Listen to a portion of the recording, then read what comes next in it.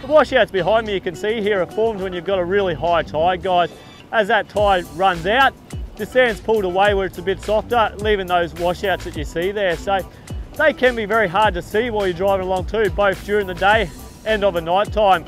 So as you're driving along, everything looks nice and smooth in front of you. Before you know it, you're on top of one of these washouts. So things that you want to look out for so that you know you may be approaching one is if the beach starts to get a little bit bumpy up before it, what we call the lovely whoop-de-doos on the beach there, that's an indication that we've had a bit of sand movement through the beach there and you may be approaching some washouts.